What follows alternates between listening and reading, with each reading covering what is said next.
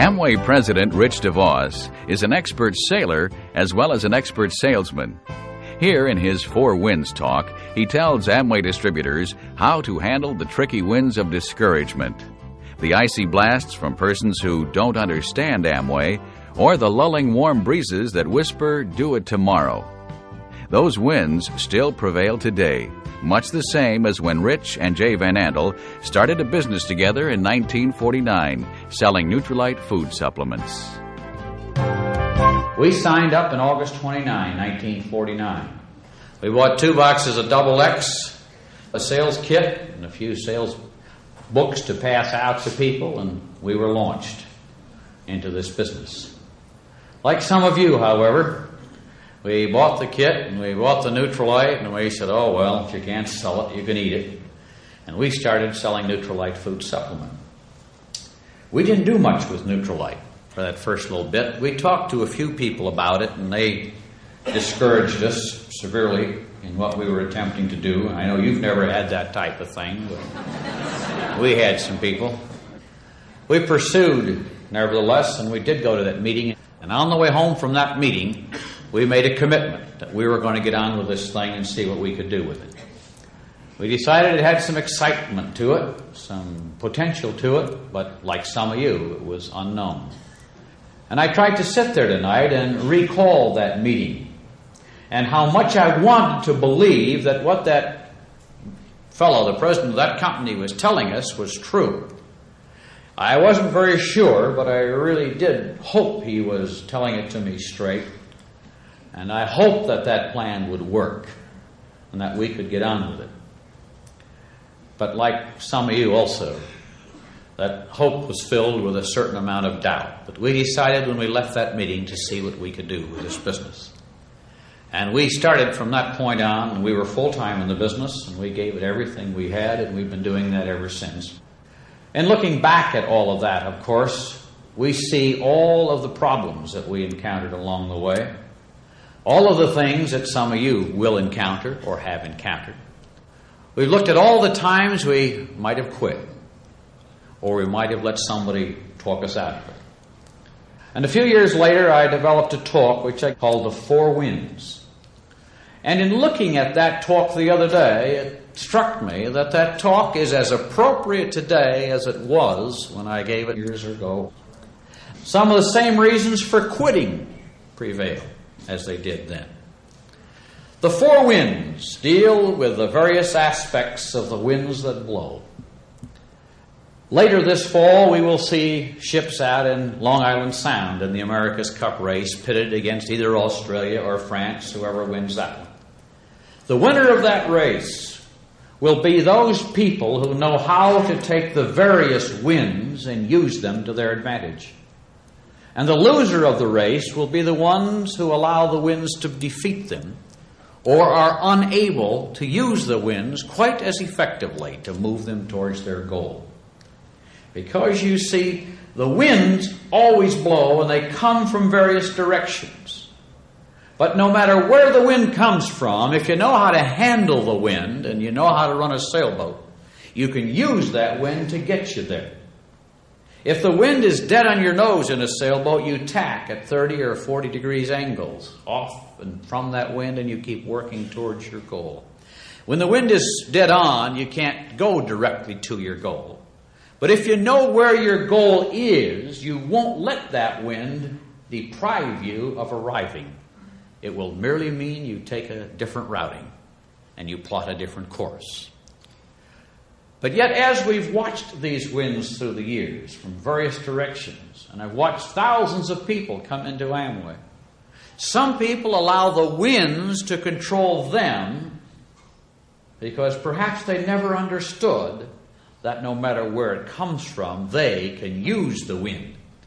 You and I don't control the wind because winds blow from all directions, but we are able to use the wind if we understand some of those fundamental principles.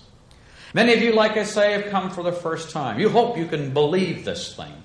You think maybe it could happen to you. But the fact of the matter is, when you leave here tomorrow, you'll get that first cold blast from some well-meaning friend or fellow worker who will look at you and say, hey, did you watch television last night? You say, no, I didn't. He says, why not? You always watch television on Wednesday nights. Well, I didn't. Well, where were you? You know, you always got some guy you work with who's got a lot of mouth, you know, and he's all, right, haven't you? There's always somebody who's got to start pumping. You say, well, I went to, I was in Phoenix last night. You say, well, what were you doing in Phoenix? Well, I just, a friend of mine wanted to go to a meeting and I drove him there. And now he's curious, what kind of a meeting did you go to? He says, well, it was an Amway meeting. He says, oh, not that. He says, I was in that 10 years ago. I knew that would never last. I suppose DeVos was here giving you a big speech again, and you fell for it. And you say, well, he talked a lot, and he's got a pretty big mouth, but I didn't sign up. I just went because his friend wanted to go. See? Now, when you left here this evening, you really were kind of interested. And you really figured that 1,500 people couldn't be all goofy. Many of whom are already in the business, believing in it. And yet you see one person who doesn't really understand the business will say a few things to you that he doesn't think it's any good, and some of you wilt in front of that little draft. Now we call that, of course, the north wind. And if you don't know how to handle the north wind, it will drive you into cover. And yet I can recount for you all of those little winds that you're going to encounter. And if you're new in the business, I just want to prepare you for them a little bit. Because you see, the world is filled with people who tell people what they cannot do. We live in a unique time in history when the critic has become a greater favorite than the performer. The age when the man who finds fault with the production or the effort of another person becomes greater and better known because he found fault with it than the man who created the product in the first place. And so there are many detractors of all performers today. Be that in business, in politics, in medicine. There is a great chorus of people who will tell you that it could not be done. And they will always be there. Now, I spend a little time on this because tonight when you leave, you really do want to believe that this thing could touch your life and give you some new hope. You came here kind of hoping for that. And so I want to warn you against that north wind that'll hit you tomorrow when some well-meaning friend or co-worker tells you that he doesn't think it will last. Now, you're going to have to decide. Either you're going to believe him or you're going to believe me. Now, I've been at this 25 years, and I say it will last. Nutrilite has been at it for 40 years, and it continues to last and grow. But your old friend Harry, who knows from nothing about this business or this form of distribution, if you're not careful, will give you a crick in the neck and cause you to go in hiding because he gave you a cold blast and put some doubt in your mind. Who are you going to listen to? Harry? The sponsor who brought you here? Or are you going to listen to me? That's a choice you'll make. And I'm trying to give you some warm, soothing winds and some comfort to reassure you that those kind of words have been spoken by millions upon millions of people to hundreds of thousands of Amway distributors, many of whom they destroyed by their idle chatter. Now, once they get off saying this system will never last, you will quickly move over to those people who say, well, it might last, but they will then begin to discredit you. That could be a well-intentioned husband, or a wife, or a mother-in-law, or a mother, or anyone who you work with or who may be close to you. Not because they mean to be vicious, But as I watch people move through life making decisions, I find most people have never made decisions. Would you believe that? They have wiggled and wormed and moved depending on what their friends said all the time. And one day they said, I'd like a new Ford. And somebody said, oh, you wouldn't want one of those. They overheat in Arizona. So you say, no, I guess I won't buy a Ford. Well, then you think, well, I'll buy a Chevy. And somebody says, oh, I'll tell you, those things rust even out here in Arizona. You say, well, I don't want that. So you end up buying a Cadillac or some silly old thing like that. But think about it for a moment. How many times haven't you been swayed by what every Tom, Dick, and Harry comes along and says to you? And that's true of people. And therefore, a lot of people will look at you, not out of viciousness, but they'll look to say, you mean you really got into that soap selling thing? And you say, well, it was, why not? It's just a little thing I do. I talked to a cab driver today. He sells for a competitor of ours. And I said, don't tell me you settled for a second-rate outfit.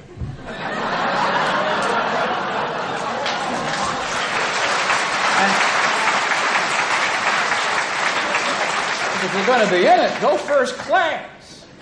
And he said, I don't do much with it. It was a perfect story, you see. It's just a little something I do on the side, but I don't do much with it. See? So I gave him a little cold north wind. And he began to crumble right in front of me. He did, see? And he started to say, oh, it doesn't amount to much. It's just something my wife got me into. Okay? Isn't that the way we operate? And instead of leaving here and saying, man, I've gone to the most dynamic, exciting meeting you've ever seen. I was with 1,500 people who have determined they can make a better life for themselves, and I'm going to be a part of it. Somebody says, what makes you think you can sell? And you say, I don't know. Huh? You think, last night I thought I could. Today I don't think I can. Because this expert brother-in-law of yours, who's been a plumber's helper for 50 years, says he doesn't think you can.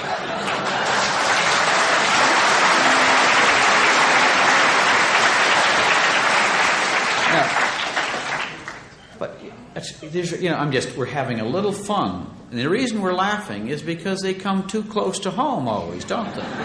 See? Because we are moved, and we are all moved by things like that. But even more negatively, when somebody says, you can't do that, you've never sold in your life. You say, that's right, I never have. Hey, I came to tell you, I don't care. It don't make any difference whether you've ever sold in your life. It might be an advantage if you've never sold anything in your life. But you do use soap, don't you?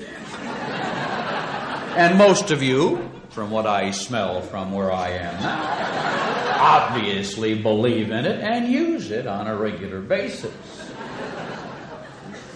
You don't really have to be a swinging soap salesman to make it in Amway. You just got to say, Nellie, do you need any soap today? And she says, yep.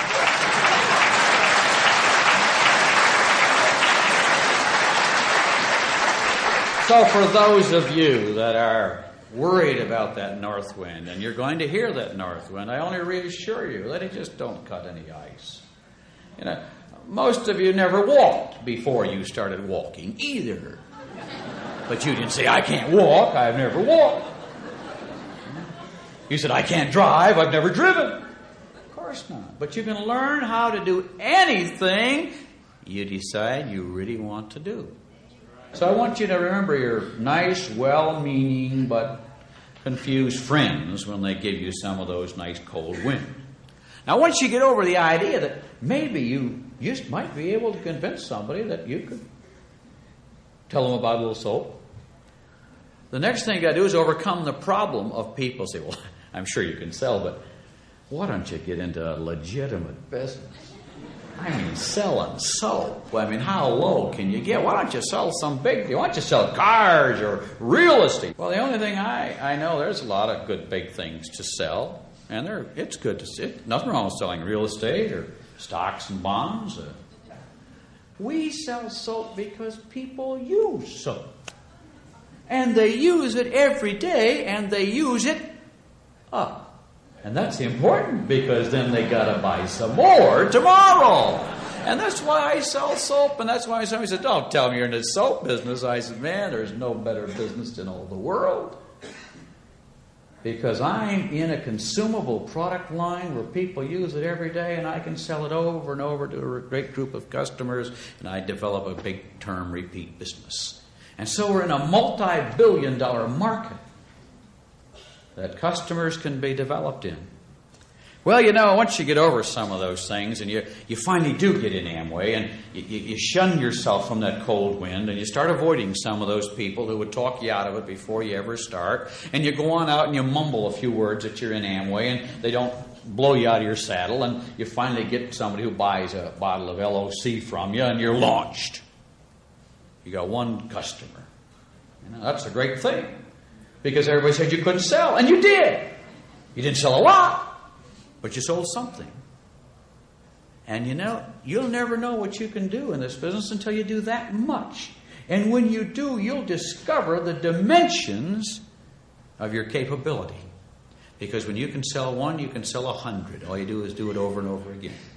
And you'll discover that same excitement when you recruit your first distributor. And you'll discover that same excitement someday when you stand on this stage and accept an award like you could do a year from today. You heard a young man up here said 5 months ago he listened. I could promise you that a year from today, if you will make a commitment, if Jay or I or somebody else is in this town for a meeting like this or your own meeting, you can be on this stage as a direct distributor.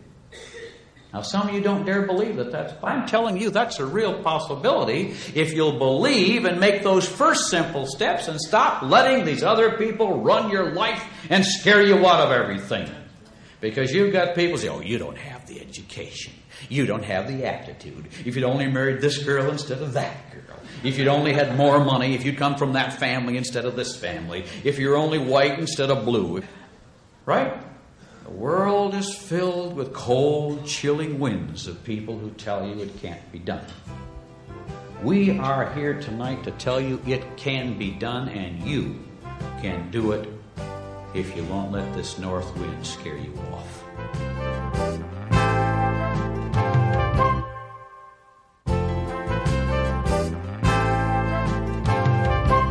When I wrote this talk, our country was in economic recession.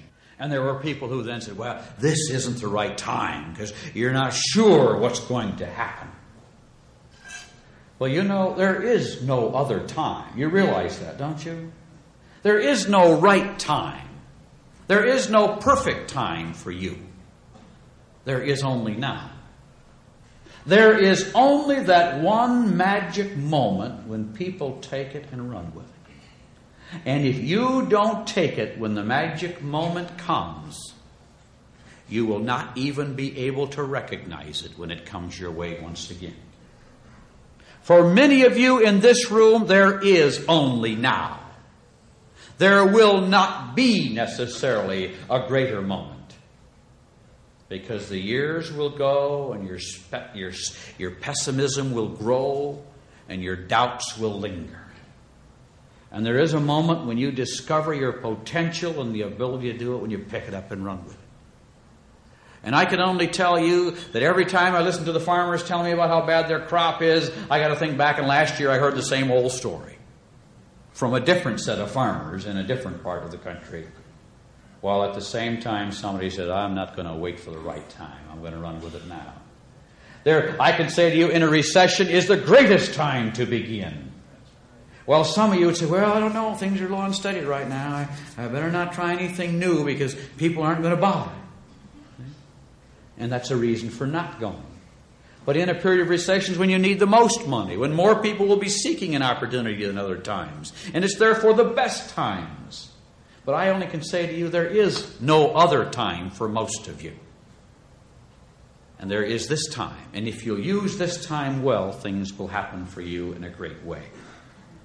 Now, I have lived, and Jay and some of the others in this room, some of the old Neutralite people have been in this business for longer than we have. But for years, I've watched the ups and downs. I've watched a parade of competitive companies come along and give us problems. I've watched shortages of products and abundance of products. And I only know this, that once you make your commitment to do it, you keep on going regardless of conditions.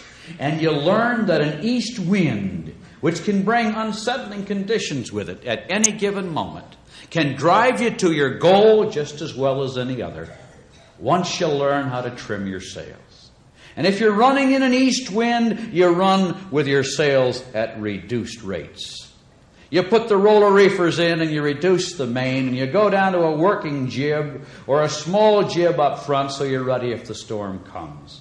If you're running across Lake Michigan in that kind of weather, you have your crew on the foredeck ready to lower the main when that storm hits.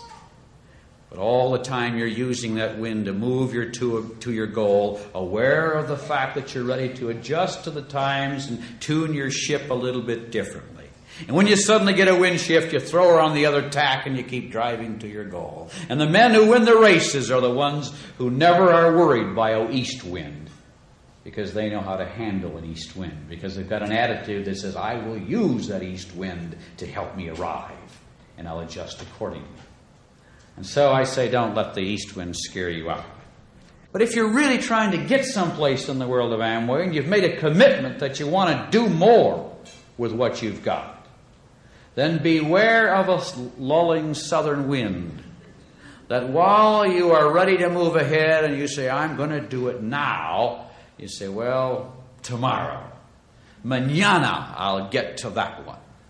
And if you ever watch the world, you'll find that the people who generally live in the tropics produce less than the people who live in the northern climes or the extreme southern climes.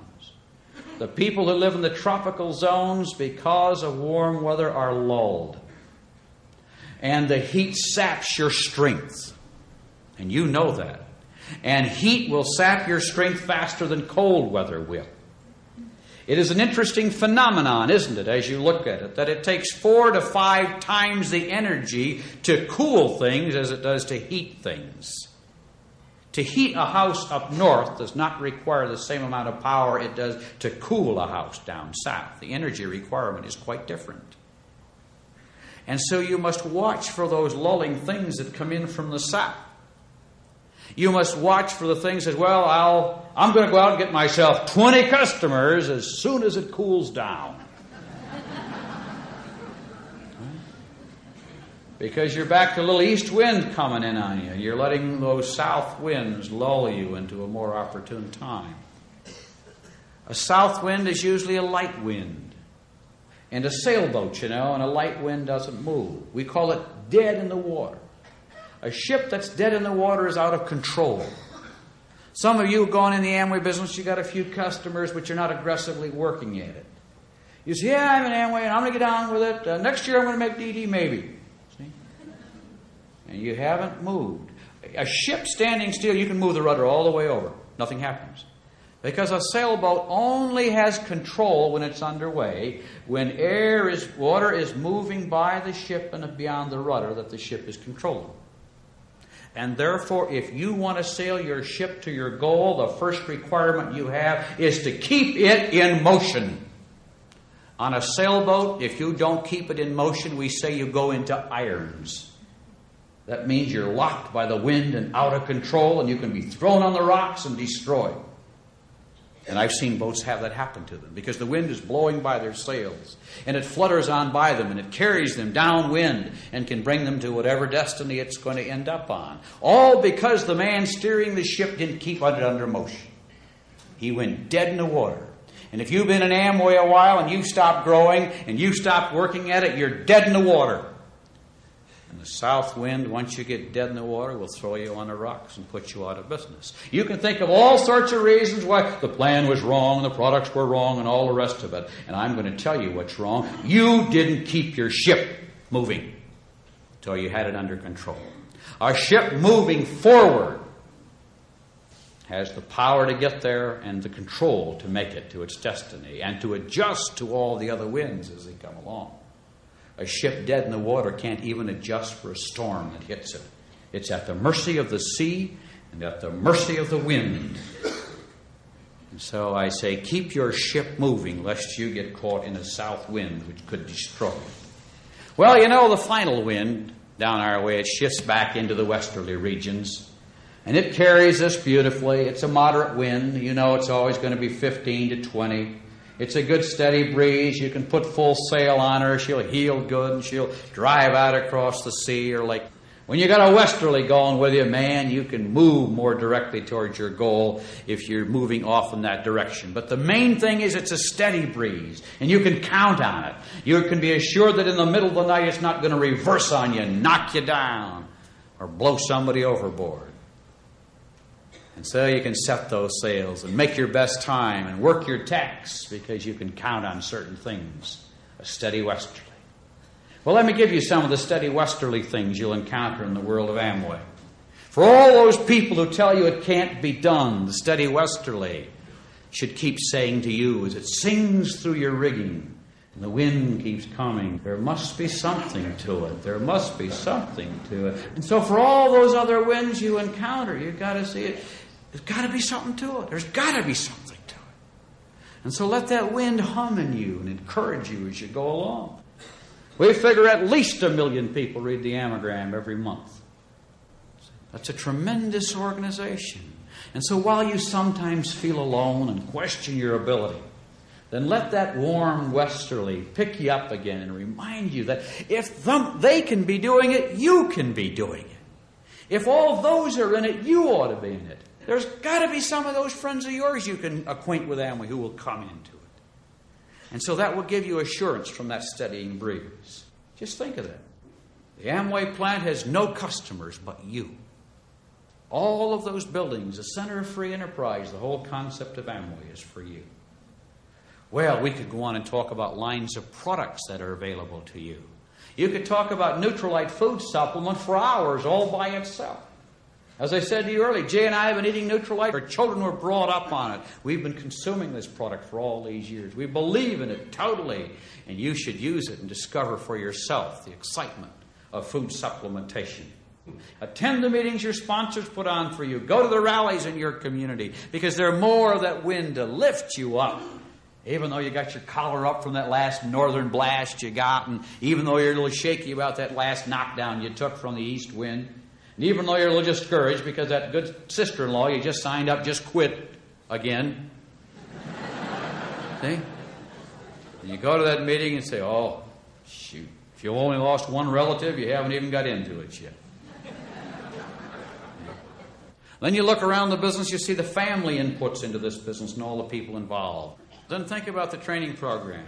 The fact that you've got a sales kit that'll give it all to you if you never did go to a meeting, if you never saw your sponsor again. That's got to be a lulling breeze. You go home and start to read the manual. You start to discover the dimensions in the world. The manual and the literature can be a westerly breeze of reassurance for anybody who will pick it up and page through it to give you that reassurance. Well, those are all the things that come out of a westerly wind. And when you get all through with that, you think of all the people you know who are in it and who are doing well. I run down the Crown list every once in a while. You know, I think of Charlie and Elsie. He was an $80 a week cop in New York. And he started in Amway. I was in there.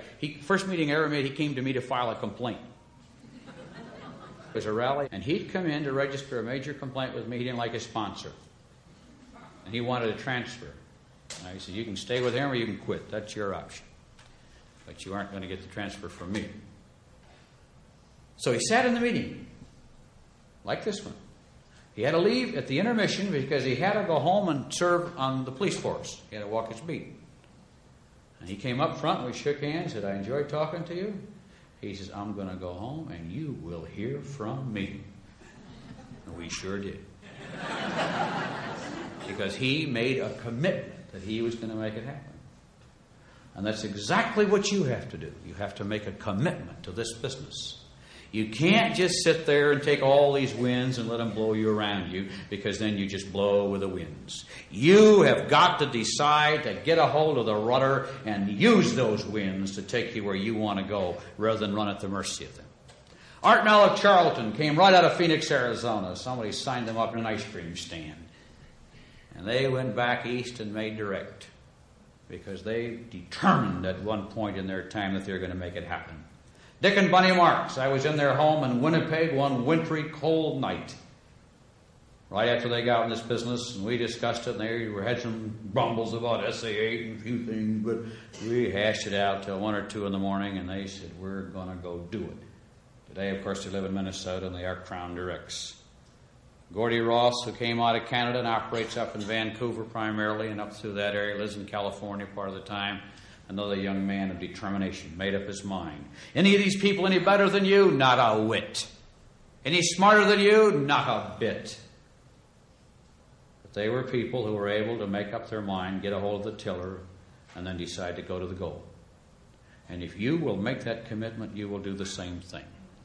When Dan and Bunny Williams came in the business, we had a little meeting down there in Louisiana with them at that time. I remember a little breakfast meeting I flew into, and they were really just getting going. And then one day they made a commitment to go all the way in this business, and they soon became Crowns. And Jim and Sharon Jantz from Canada also made that kind of a commitment. They just decided to get the winds under their control instead of allowing the winds to control them. And so I would encourage you tonight. I would do more than encourage you. I would tell you to get on with it. And stop being kicked around by people who've never done it. Stop being led by people who can't make up their own minds, but it can only knock other people who do. And determine for yourself that your ship is going to come in.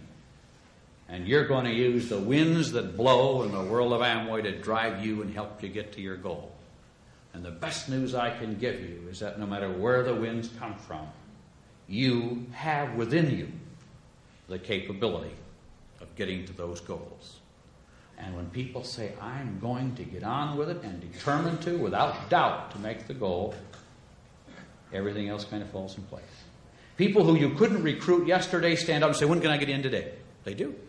They suddenly know you got it, you believe it, you're going, and they want to get on your ship and sail with you. And that's the magic I bring to you tonight of what you can do when you use the 4 winds and harness them to move your ship to the kind of dreams you've always dared have.